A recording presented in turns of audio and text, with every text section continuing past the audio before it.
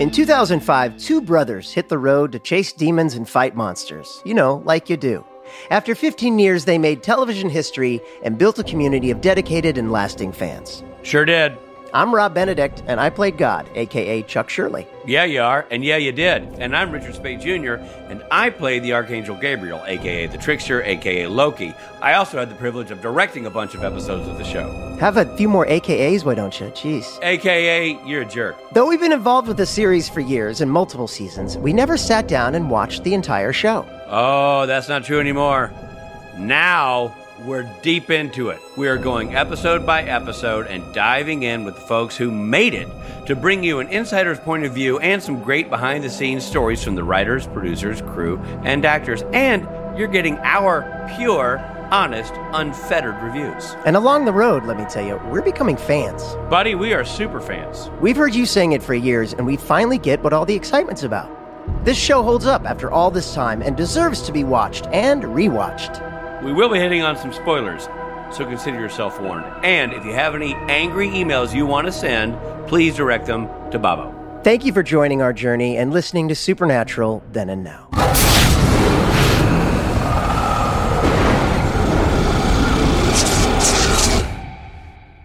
Hi, everybody. This is Rob Benedict. And Richard Spate Jr. And we're talking about Season 4, Episode 22, the grand finale of the season. Oh, man. That's right. It is the grand finale of the season. What's it called, Rob? It's called Lucifer Rising.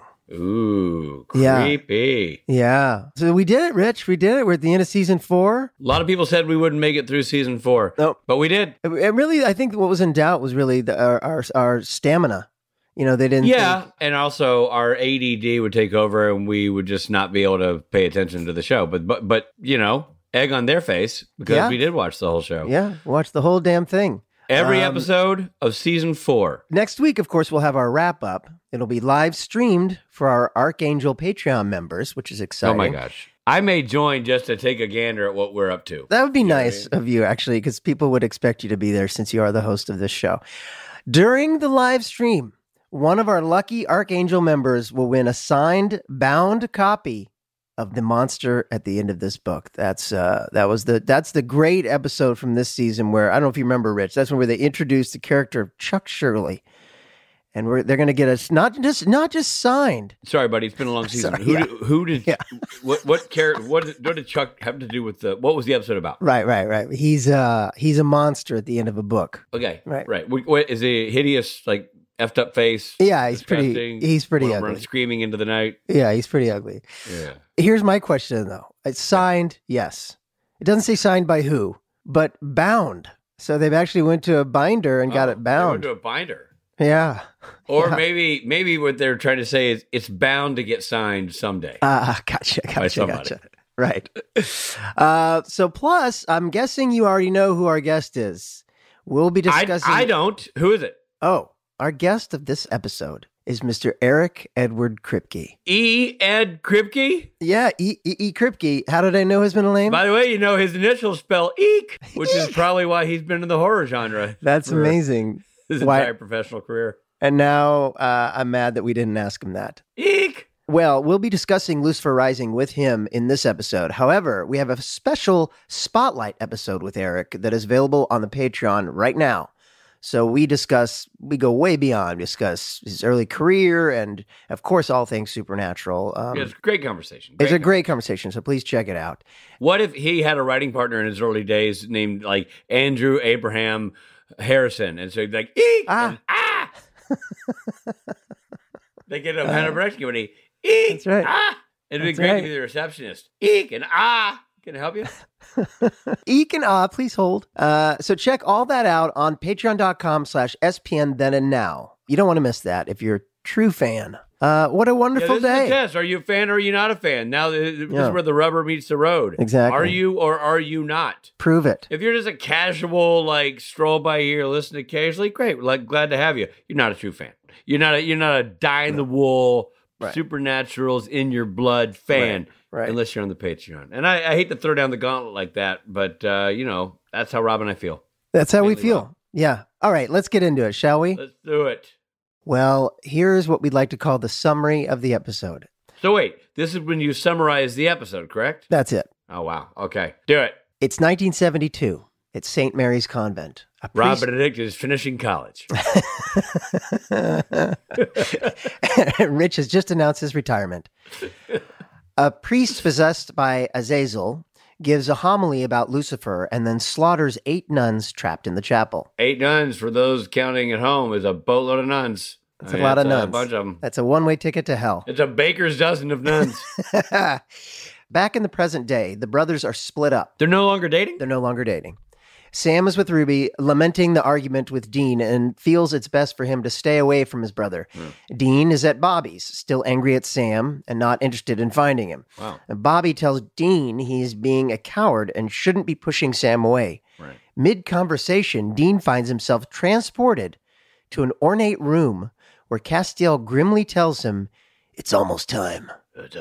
At a hospital, a possessed nurse steals a baby for Lilith to eat. Hashtag gross. Sam shows up, saves the baby, and takes the demon hostage. He interrogates it, and the demon reveals that Lilith will be at St. Mary's Convent tomorrow night. Ruby tells Sam to keep the demon alive so he can feed on it.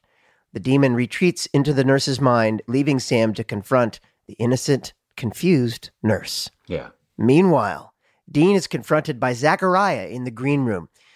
Zachariah tells him that Lilith needs to break the final seal to free Lucifer. Zachariah isn't answering Dean's questions. When Dean becomes frustrated, Zachariah reminds him that he pledged his obedience. Dean eventually calls Sam and apologizes. So Zachariah's hanging out in the green room, eating donuts and having a cigarette before he has to go and actually clock in? Yeah, making sure there are no red M&Ms. Yeah. Back in 1972, at St. Mary's Convent, Azazel is able to communicate with Lucifer through one of the dead nuns, who tells him that Lilith is the only one that can break the final seal to free him. And that Azazel must locate a very special child. Wait, which Zazel? Azazel. Okay, so any Zazel. I thought it was a specific one. Any old Zazel will do. Okay, cool. Back in 2009, Sam is on his way to St. Mary's with the nurse in the trunk of the car. He listens to Dean's voicemail, but unbeknownst to him, it has been altered. Oh. The message is now Dean berating and rejecting Sam. Whoa. Yeah, this makes Sam upset. He tells Ruby to prepare to kill the nurse so he can drink the blood to build up his power to face Lilith. You know who's bummed about that altered message? The nurse. Because he's like, you know what? How dare he? You know what? Prepare the nurse. I'm killing the nurse.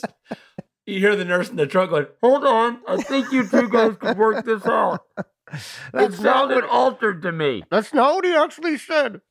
In the green room, Dean pleads with Castiel to help him find Sam. Zachariah reveals that the angels want Sam to free Lucifer. They want the apocalypse to happen. While Zachariah is gone, Castiel draws his blood and inscribes an angel-repelling sigil on the wall, which sends Zachariah away. Right. Dean and Castiel then head back to Chuck Shirley's, looking for information that will help them find Sam. With a touch, Castiel sends Dean to St. Mary's Convent. It's showdown time at the convent. Lilith and her fellow demons have gathered. Sam and Ruby arrive. Sam is supercharged and quickly defeats the demons and pins Lilith to the altar. Dean arrives to get in on the fight, but Ruby locks him out. Aw. Yeah. Sam hears Dean's cries and pauses for a moment. Ruby pushes Sam to focus and finish the job. Sam's eyes go black. He focuses his power and kills Lilith. Her blood fills the spiral on the chapel floor. Lucifer's cage is being unlocked. Sam is confused. Ruby reveals that she's been two-timing him the whole time. What? Yep, Sam and his unique powers have always been the key to unlocking the seal. Every time really gets me. Dean breaks in and kills Ruby with her own knife. The brothers share a silent moment. They know what is happening. Bright light rises from the floor, consuming them. Lucifer is rising. Let's get into it. This segment, you know what I'm talking about. Rob and Rich Review. Dude, how bummed must Dean be with Sam going like, I told you Ruby was a bad egg. Yeah.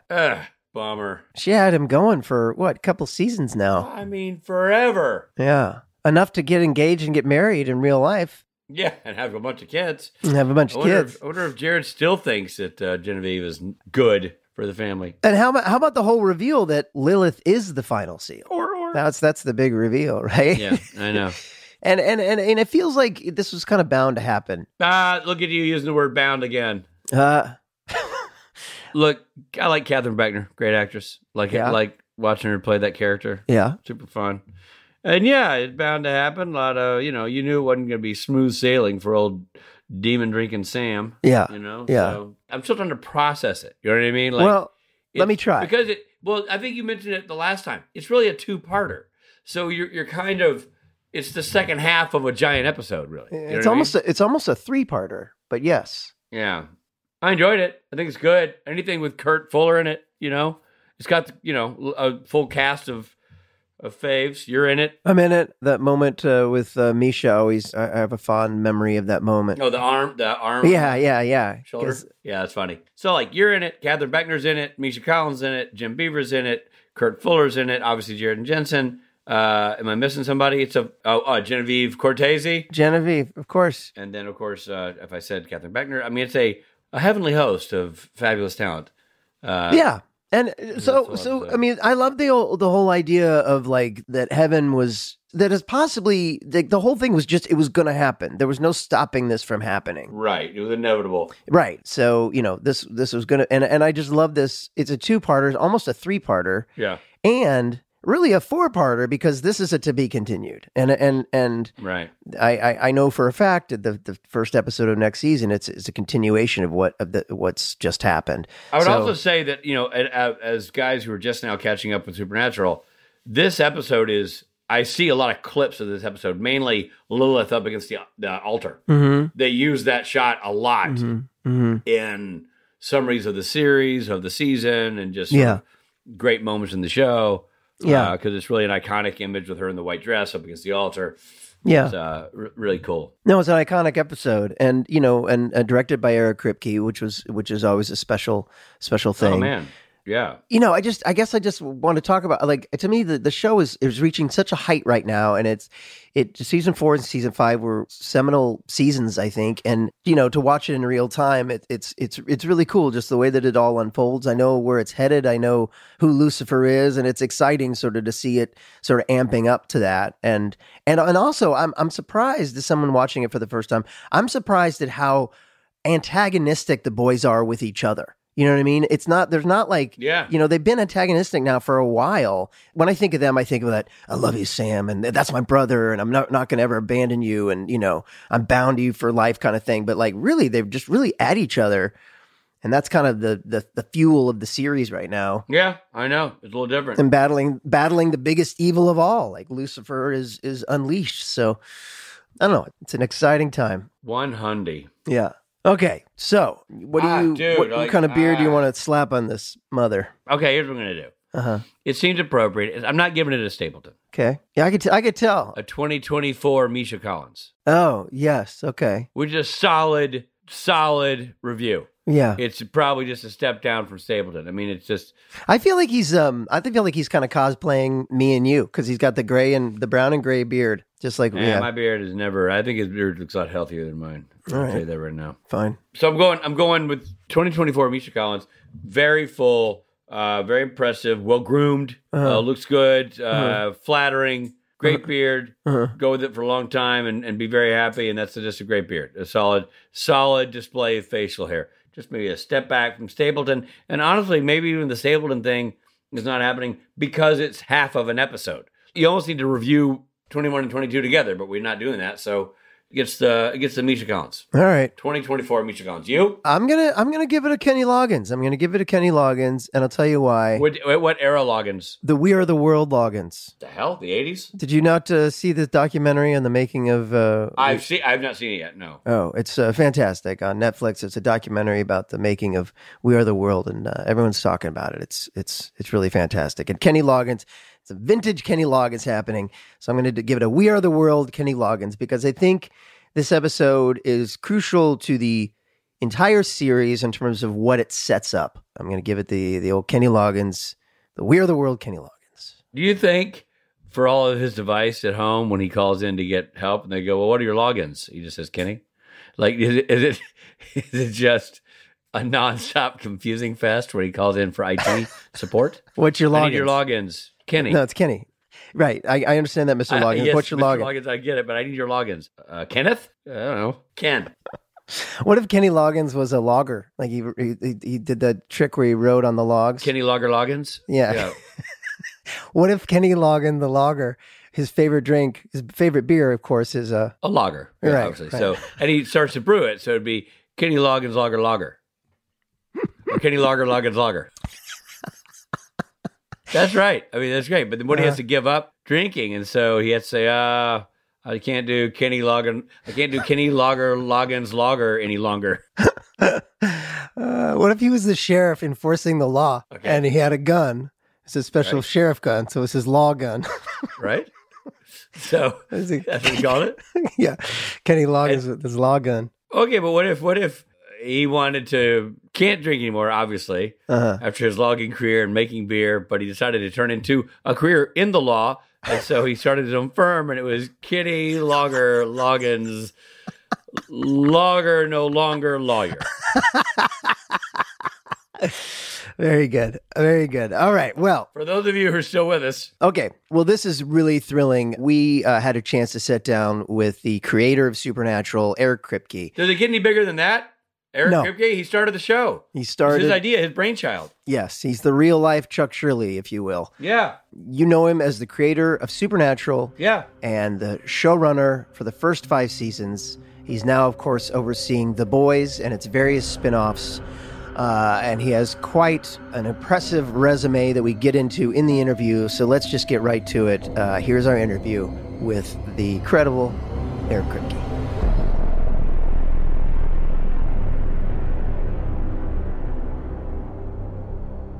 Okay, so now we're talking about Lucifer Rising. We've got Eric Kripke here. Hello, and thanks again, Eric. Hi. Hey, thanks, guys. We're good. Still good. Oh, you got this. You're holding up, for people who are not watching this podcast, because it's a podcast, he's holding up the script. He actually has the ultimate. Some of our guests, they go back and they watch the show. Eric has the script, so he just read the script again. Yeah, I literally this morning printed out the script and reread it to refresh myself. Amazing. Okay, so this season marked a real change for the show. Urban legends turned to angels and demons. Was your back against the wall, urban legends like getting old, or was it more character motivated? Yeah, we were creatively bankrupt. I mean, just I don't believe that. We were No, it was it wasn't that we ran out of them. There was a ton more. It's that as the show went on, it sort of evolved away from a Monster of the Week episodes anyway, and a little more mythology. And like, it was hard to connect the urban legends, right? Like they're all fairly episodic and individual in scope and pretty limited in scope, actually. And as the show naturally evolves, it wants to just sort of naturally kind of expand out. And so, you know, demons obviously have been on the show from, you know, the first minute of Supernatural. And I was very anti-angel for the first 3 years because I didn't want to bring in anything that could help the boys. I wanted them to be part of like the underdog, outgunned, outmanned thing. I think is really crucial to their identity, like that they're always up against impossible odds. But then after reading, it's a lot of like, this is super comic book nerd, but it was Garth Ennis's run on Hellblazer, Mibs, that I really started to see. And then his book Preacher. I know Preacher. And The Boys, which I'm doing now, is by Garth. But he was like a huge influence because in Preacher, like the angels are like fucking dicks, like scary dicks. And as I was reading that in between seasons, I was like, oh, wait, we could do this where there's these demons, but what are they in it for? And what's the fight? And then once you can kind of like, none of us are biblical scholars to say the least, but like once you could lock in like the moving towards Armageddon and moving towards this fight between angels and demons, another big inspiration. I mean, Neil Gaiman, I've said many times for Sandman, but his book that he wrote with Terry Pratchett, Good Omens, that they just made into a show on Amazon. Wow, but such a good that book. is also building towards this huge war between Right. angels and demons, and humans are kind of caught in the middle.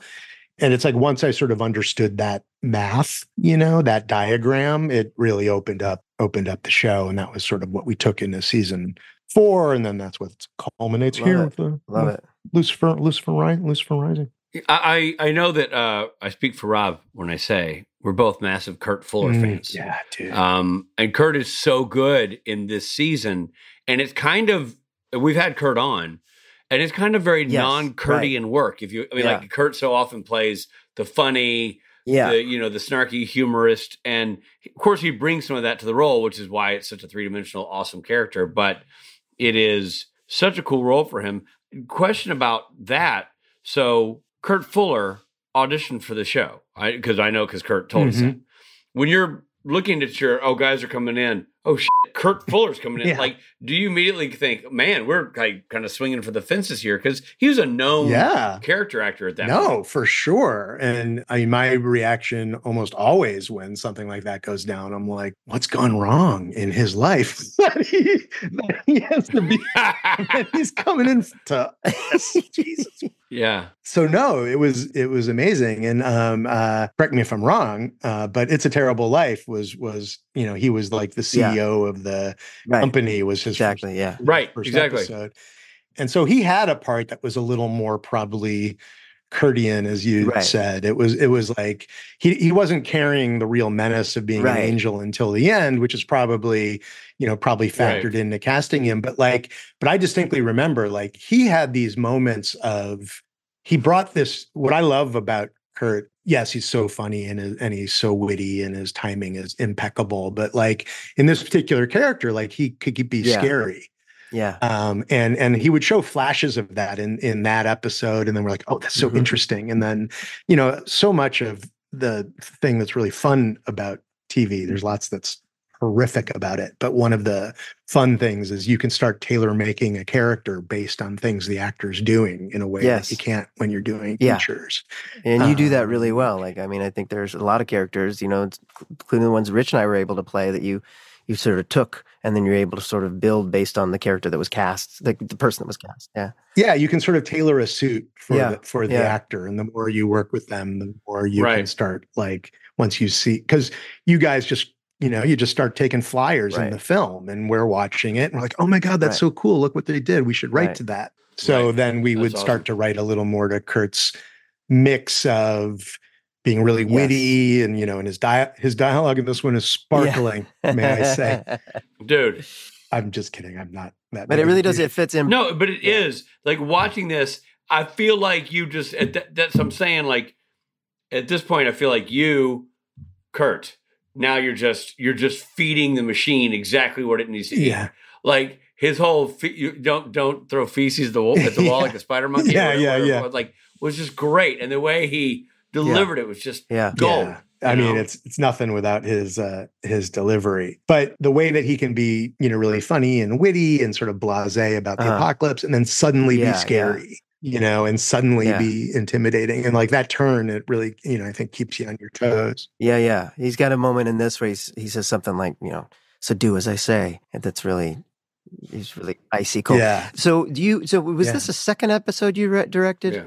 This was the second episode. So it was the first one, So I remember specifically when I worked on this episode thinking that you all had spent a ton of time together, but really for you, your base was LA, right? So this was like it dawned on me that you're rarely in Vancouver, right? Yeah, I would be there for like 2 weeks in the beginning, 2 weeks at the end. And then, and then would pop in a little bit during the season. I remember feeling like it was kind of a treat. It was like a treat that actually Eric's up here. It was a treat. Yeah, no, it is. It's a treat. It's really a great treat for me. It's a treat. It's a treat. I'm sure your wife thinks the same thing every time you walk in the room. Wow. Yeah, no, I get that a lot. Eric's here. Sometimes I'll go downstairs and she's like, what a treat. You're there. And no, it's definitely it felt like a cool, it felt like a cool thing that you were actually there directing, Yeah, and directing's the best. Well, so my question is, how much did that affect as a director, you're breaking into that field, did that affect the way you approached writing scripts after that?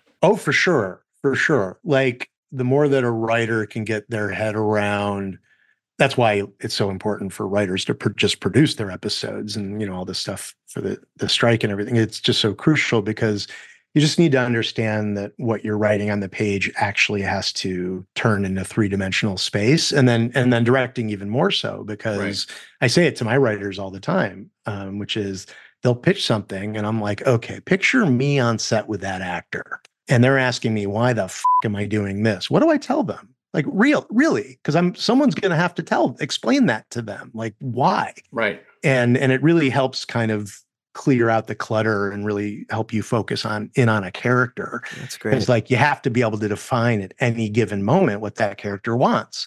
And if that actor comes to you and says, right, hey, what, the cliche way to put it is, what's my motivation? But what you guys are really saying is like, what's the thing that I want in this scene? Mm-hmm. And you have to be able to say it. Right. You have to say, like, you want to get out the door. You want to tear that guy's head off. Like, everything comes down to that. And I learned that from directing. Ahoy, Rich Spade here. Hope you're enjoying the episode, but we got to pull over for a second for some messages.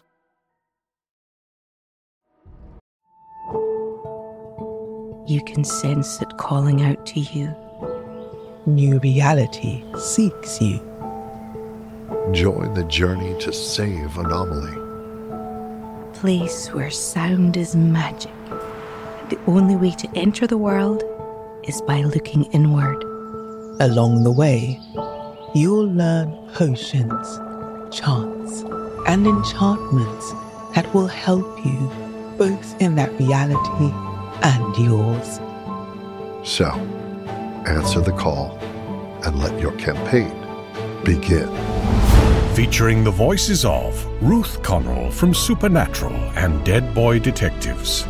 There are ordeals ahead, yet with guidance, you will face them head-on without fear. Todd Stashwick from Star Trek Picard and 12 Monkeys. When the time arrives, wherever your journey takes you, be there with no attachments. And R&B singer N.C. Gray. There are worlds, realms, dimensions, and realities beyond yours. Anomaly is a role-playing meditation podcast that takes you into a world of magic and fantasy. You'll be invited to imagine yourself in scenarios such as learning to cast a tranquility spell or exploring a land vanquished by a dragon, but all connected by a shared mythology. The goal of guided fantasy role-playing meditations are to help you cultivate a sense of wonder, curiosity, balance, and joy in your inner world. Role-playing meditation is a form of escapism and relaxation, as well as a creative outlet for the imagination. The first campaign is an introduction to the world of Anomaly, its lands, magic, and secrets.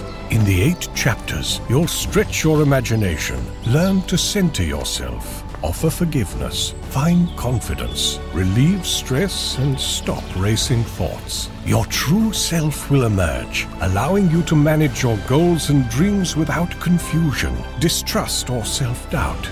You can find it on Spotify, Apple, and wherever you listen to podcasts. Or visit seekanomaly.com to learn more. Anomaly spelled with an I-E, not a Y. Seek Anomaly. Hear its magic.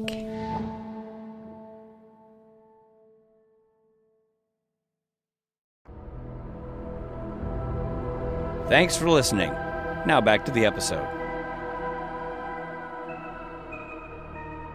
So here's a question. You talk about the importance of writers understanding that process. Do writers on The Boys produce their episodes? Like, are they on set for their episodes? They are. So do you say that so the writers were on for The Boys, but that was not the process of Supernatural? No, it's true. And was that your call, or how did that happen? That was Bob. That's one thing I would do different. I would have the writers be on set. Bob said, and he came from a world where a lot of your writers were freelance, and not like producers living with the show. So I understand. Right. And it was just a slightly different process.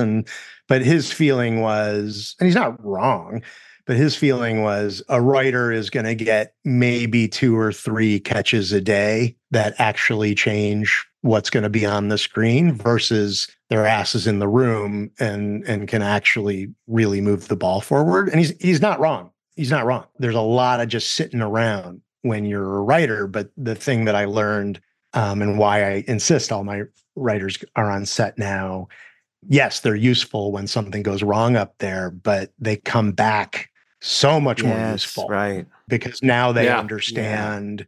They got to watch that actor up close. They know what's working. They understand the geography of the set, so they can write to it. Like it's an education that makes them crazy better at writing the shows that they're on. I would imagine also is that factor in it's the old storming the beaches of Normandy one sentence. Like when they do something and they say, "Oh, that one sentence I wrote took 4 days to prep and 12 hours to shoot." Yeah.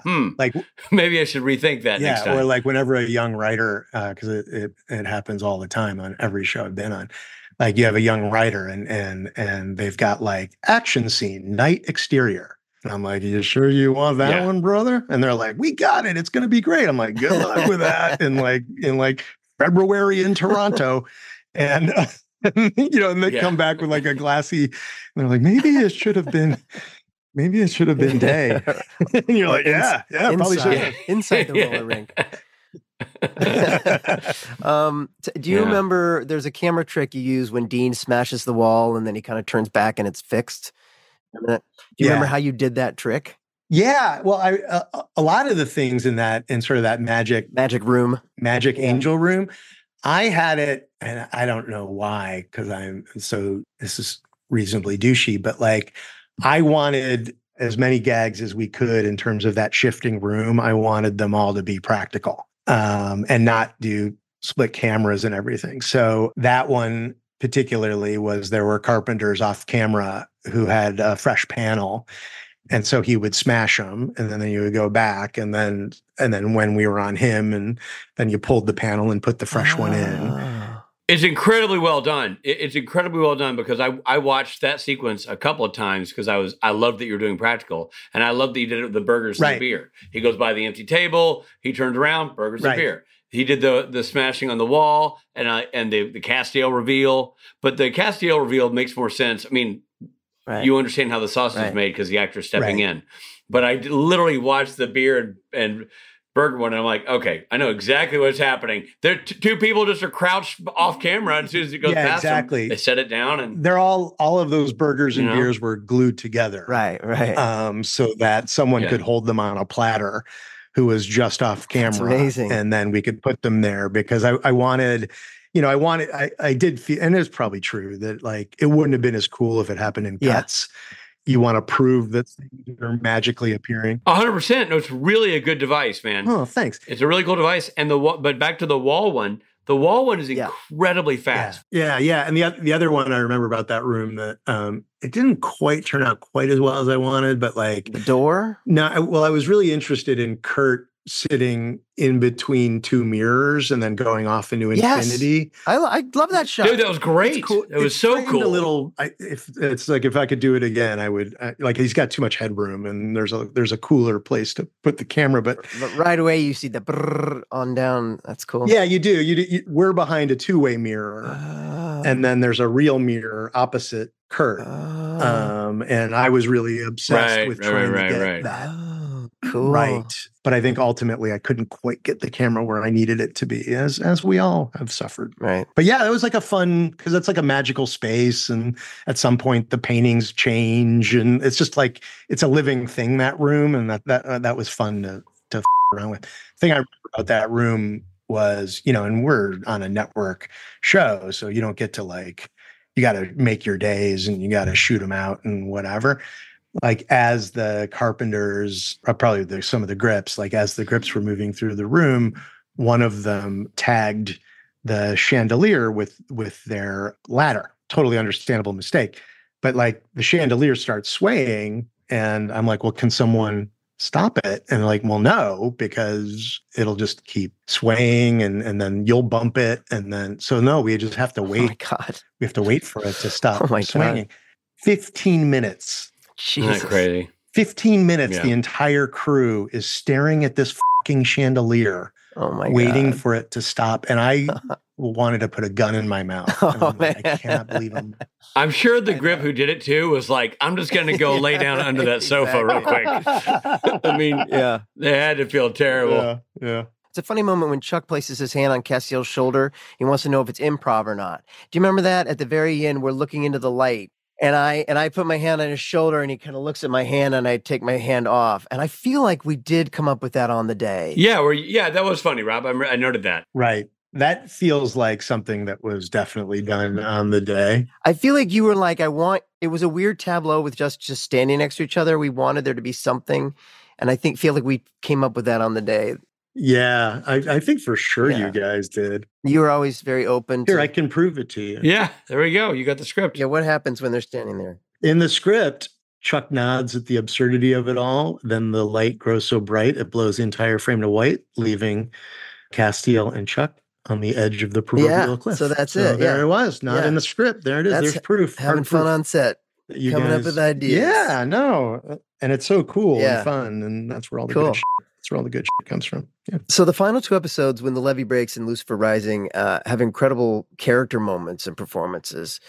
Were you guys aware, sort of going into that, like, okay, you're kind of building to this, right? Yeah, like this big Sam and Dean split, and I'll tell you, who deserves a round of applause for this episode is Genevieve. Jen Padalecki is remarkable in this episode. Genevieve, she's great. You know, like the way she plays that speech at the end, and she's just like desperate and proud and pleading and in love. And anyway, it was just like, it was really, she crushed it. Yeah. Great moment. Yeah. And then, like we knew that, like, there's that Bobby Dean scene and the way Jim like explodes on Jensen when he's turning his back on Dean. Like, I remember like that. I distinctly remember being behind the monitors being like, oh shit, that's exciting. That's wow. He, like, just the way all of you just, you commit to it and you go all the way in and yeah, that felt very honest too for Bobby. Like, it felt like the right move, what he would actually do in that situation. Yeah. Right. Well, just a couple more questions and we'll let you go. So as the EP, you're giving guidance from afar and hoping it makes it to the front lines. You directed this episode. How's that pressure different? In a lot of ways, it's a lot more intense. Look, it's a season of running a television, especially like network TV. Like, I'll never fucking do that again. I mean, 22 episodes, 23 episodes a year. Like, that's ridiculous. I'm not sure that's going to exist anywhere though anymore. I think that may be a dying ember. And look, I take a certain amount of pride that in the world of show running, like it's like, the few of us that are still around that are like, we're extreme sports, you know, like, we were the big wave surfers of the showrunner world, where it's just like, it's so stupid. And can't you use that in your writer's room to your advantage? Like, if somebody's like exhausted and it's episode 9, you're like, listen, mofo, we weren't even a third of the way done by now. So suck it up. 1,000%. We're like, good bro, for you. We're doing 8 episodes. Like, let's chill out. You'll survive. And it makes you really confident too, because you're like, I've done the worst and hardest version of this job. I forget what the original question was. I was just more so pressure, more pressure being up there. Oh yeah. So it's hard, right? But at the end of the day, you're in an office every day. It's an office job, like you go in, there's a lovely lunch that someone, that a PA has to pick up. You're at a desk, like it's not physically strenuous. Right. It's still, even on hard days, just because you can't write much longer. And there are 10-hour days, 11-hour days at the most. So, I always said, like, directing, and I can only really do it at the end of the season when all the scripts are done. And it's sort of like directing. When you direct, it's like you climb Everest throughout the season, and then you get at the top of Everest, and waiting at the top of Everest is another Everest in a totally different way. So the exhaustion, I just directed the season 4 finale, and it all came rushing back on the boys, and it all came rushing back because you're so like just drained from getting a season out. And then you dive into the 15-hour, 16-hour days, the far-flung locations, the, how sharp you have to be all the time, those last 2 hours of directing on any given day is brutal because you're exhausted sure, and you're the one who has to be sharp. So I'd say like it's physically really demanding, but directing is the best. I like directing more than writing. I'd prefer it. It's just, you get to work with you guys and you get to really build it, and find it. And that's a blast. And I love working with the both of you. I mean, it's great to have a director who can wear multiple hats too. Yeah. I think that helps. You know what I mean? Mm-hmm. Sometimes a cowboy hat and sometimes a cowboy hat, a chef's hat, a beret. No, hold on, Rob. Before we go to the last question, I don't want to do the last question yet because I want to ask a question that I thought we were going to ask earlier, and we didn't get to it. But I want to confirm or deny a story that's been told to us by an actor on the show, a young fellow, Misha Collins. And this is Misha Collins reported to us. I'm trying to place it. You may not remember him. He had a smaller role. Yeah, he was kind of there in and out real fast. Not an impact player. Niche. He says that at some point, I can't remember the details of this, Rob, fill in the gaps if you do, that he had been doing episodes but was just doing freelance episodes as Castiel. And at some point he came to you or called you or something and said, I think you should make me a series regular, to which you said, okay. Right. 1,000% true. Wow. And 2, I remember that distinctly. And that was like a moment. There's many moments I fell in love with Misha, and that was a big one because he's talking about it like, I asked him for like as if I asked for a job and he gave it to me. My take on it was totally different, which is like we could lose him at any given moment to another show. And he wasn't really asking for much more money at all. This wasn't like hey, give me a ton of money. I think he wasn't even asking for a raise, period. I think he came in and he said, hey, look, I really love this show and I really see it as a big opportunity for me. Like, bring me on as a regular at what you're paying me and lock me in first position so I can't go do other stuff if it comes up. I want to be here. I want to be committed to this.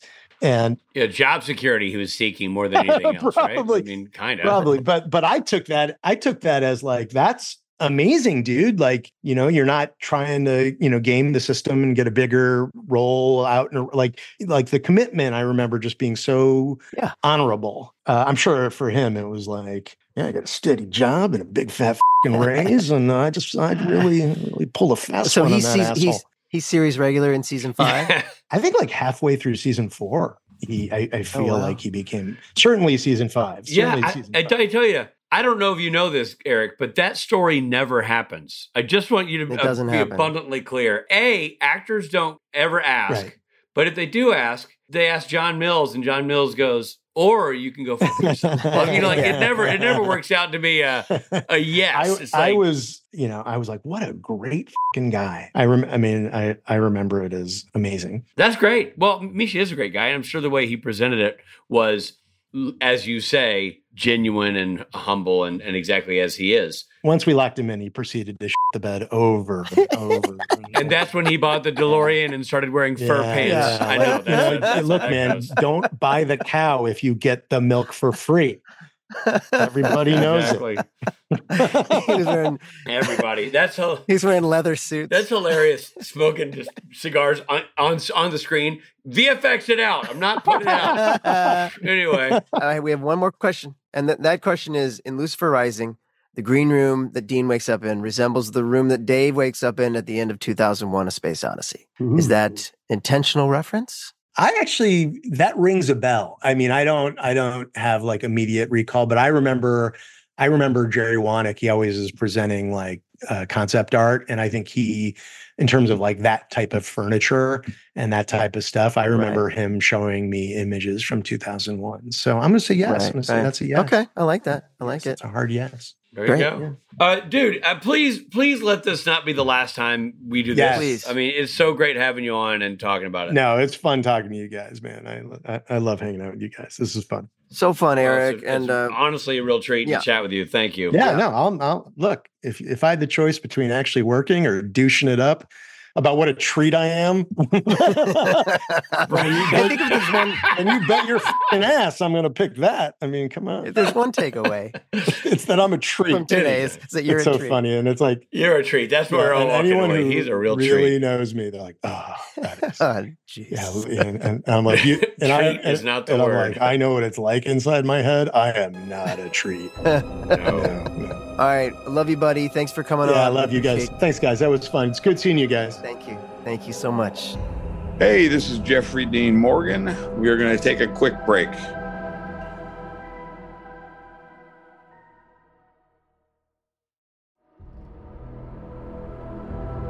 Hey, it's Jeffrey Dean Morgan again. Welcome back to the podcast.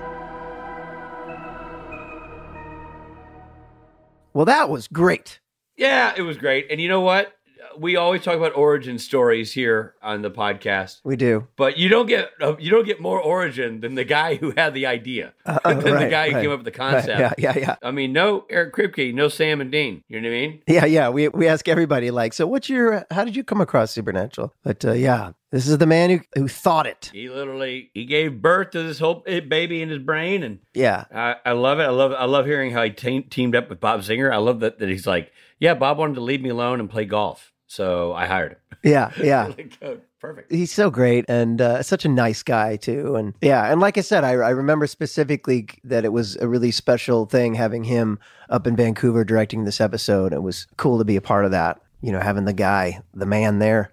Yeah, well, that was fun. What fun. Really interesting guy, funny guy, smart guy, and a great interview. I give the interview a Kenny Loggins. I give the interview a Chris Stapleton stapled to a Kenny Loggins. Oh, interesting. Well, with a log gun. Drinking a lager, obviously. All right, shall we get into the mythology? We can, if you want to go down that road, but if we're going to do that, then I have to do this. Mythology. So let's talk about St. Mary's College. You mean Hell House? The Hell House, yeah. There are numerous legends about this now closed seminary in Ilchester, Maryland. Never heard of it. I mean, I actually didn't know this is a real thing, based on a real thing. Me neither, until just now reading about it.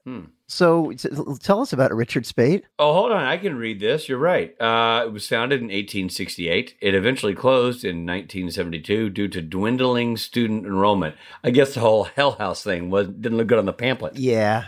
Rumors surrounding the true cause behind the closure of the college began to spread soon after its closing. One such rumor suggested that a deranged priest had gruesomely murdered several female students. Another tale told of a priest violently sexually assaulting nuns within the college, which, no thank you to all of the above. Not good. You know what I mean? No. The narrative's conclusion varied across rumors. In one version of the story, the priest evaded capture while demonically possessed nuns unleashed carnage upon the college's residents. Well, No wonder. bummer for the college residents. Yeah. They're like, hey, are you going to catch the priest? We're going to, but we're worried that the possessed nuns that he's, infiltrated may unleash carnage. So I'd maybe stay out of the quad. Jeez Louise. I had no Unless idea. you want carnage unleashed upon you. I can't believe this is real. I can't believe this is an actual. Shocked. Alternatively, some accounts describe the discovery of the nuns hanging by nooses with a blood-drawn pentagram below and the priest dead by his own hand.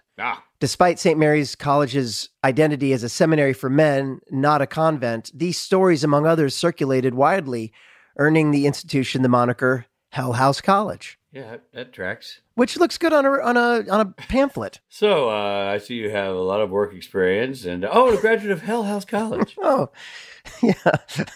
Go Demons. Were you there during the unleashing of the carnage? Yes, I was. All right, here we go. Yeah. Now, as if that wasn't fun enough, it's time for fun facts.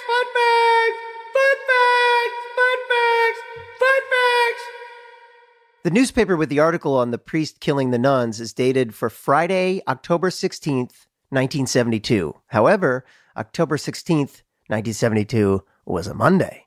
I knew it. Ha. It ate at me the entire episode. I'm going to change my beard rating. Father Lane, a priest possessed by Azazel, is named after Frederick Lane, our very own Freddie Lane. Yeah. The actor who played Azazel during the show's second season. Wow, that's quite an honor. Yeah, man. There's no Father Benedict in the show. Hell no. Which would have made more sense. Yeah. When Lucifer's cage opens, it opens with bright white light. This is appropriate because Lucifer's name means bringer of light. Also ruiner of parties. I had no idea. Bringer of light. And rainer of carnage, I guess. Yeah. The Green Room features several Renaissance paintings, including Blind Man Bluffs by Jean-Honoré Fragonard, Landscape with Nymph, Egeria, and Mourning over Numa, which, by the way, could have used a workshop in the title department, by Claude Lorraine, St. Michael Killing the Dragon by Josie Lefernier, You're doing great. The Damned Cast into Hell by Luca Signorelli, and Last Judgment. This is also the name of the actors in Supernatural. Luca Signorelli? No, the damned cast into hell. Yeah, exactly. That's what the casting office is called. Yeah. And Last Judgment by Stefan Lochner. That's great. You killed it. Thank you. You really killed it. During the scene with Chuck on the phone, the current draft of Lucifer Rising is on his computer screen. It has his address listed as Kripke's Hollow, Ohio, 43301. 43301 is the zip code in Marion, Ohio, which is 90 miles south of Toledo, Ohio, where Kripke was born and raised. You can also see Chuck's email, which is carveredlund@gmail.com. And interestingly, Wow. Rob's home address is as follows. I bet Trey cut that out. Trey, I just gave out Rob's address and you cut it out, you jerk. Interestingly, and not related, Rob's phone number is... That's funny.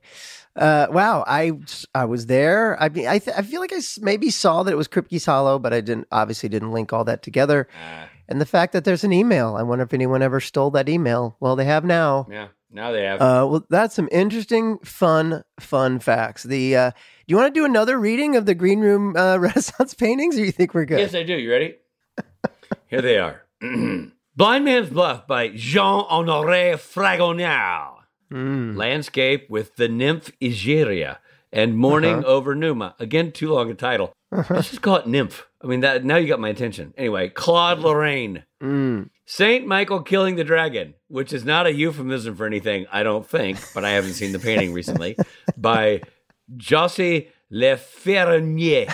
The Damned Cast into Hell by Luca Signorelli. Last Judgment by Stefan Lochner.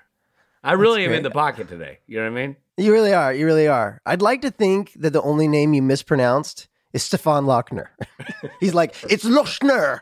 Or Claude. Yeah. Anyway, great job. Great job. Great episode. Great interview. Just great. Yeah, man. Great. Just a flurry of greats. And well done this season, Richard. Good job. Season 4, you killed it. I guarantee you that I'm gonna clock out after season 5 because my character's not in the show for a while after that. Yeah, I get it. No emotional reason to stay. I'm excited about season 5. We got the introduction of Lucifer. Yeah. We've got I know for a fact we've got Richard Spate's character coming back. Yeah, can't wait to find out who plays Lucifer. That'll be interesting. Yeah, I know. I hope we can get to whoever that is on the podcast. Surprises are coming. All right, good stuff. And onwards and upwards, my friend. On to the next season. See you there. This episode of Supernatural features Jared Padalecki as Sam Winchester, Jensen Ackles as Dean Winchester, and Misha Collins as Castiel. Guest stars include Jim Beaver, Genevieve Padalecki, Rob Benedict, Kurt Fuller, Catherine Beckner, Rob LaBelle, Juliana Wimble, and art by Jean-Honoré Fragonard, Claude Lorraine, Josie Lefernier, Luca Signorelli, and Stefan Lochner. Lucifer Rising was written and directed by Eric Kripke. Editing by Tom McQuaid. Music by Christopher Lennertz. Executive produced by Eric Kripke and Robert Singer. The original broadcast of this episode featured the song Carry On, Wayward Son by Kansas and featured art by artists like Jean-Honoré Fragonard, Claude Lorraine, Josie Lefernier, Luca Signorelli, and Stefan Lochner. That's Lochner! This episode originally aired on May 14th, 2009. This episode of Supernatural Then and Now was hosted and executive produced by Richard Spate Jr. and Rob Benedict. Produced by Stephen Hine, written by Stephen Hine and Haida Holscher. And edited and associate produced by Trey Booty. What's up, Buddha? Music provided by Tim Wynn. This episode was recorded with the help of Sonic Fuel Studios. This podcast is from Story Mill Media. Follow the podcast on Instagram and TikTok at SPN Then and Now. And become a member of the podcast at www.patreon.com/SPN Then and Now.